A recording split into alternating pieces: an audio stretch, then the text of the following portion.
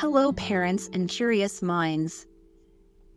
In this video, we're exploring a common question: why is my toddler always touching my breast?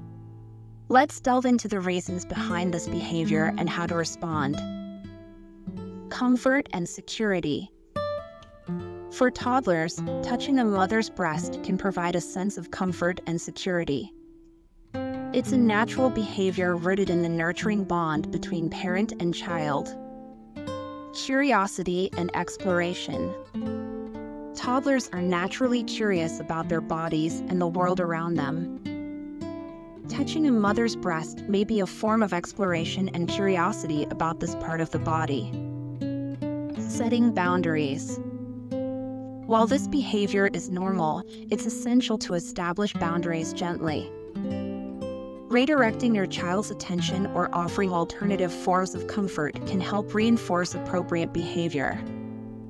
Like, subscribe, and share your experiences or questions on toddler behavior in the comments below.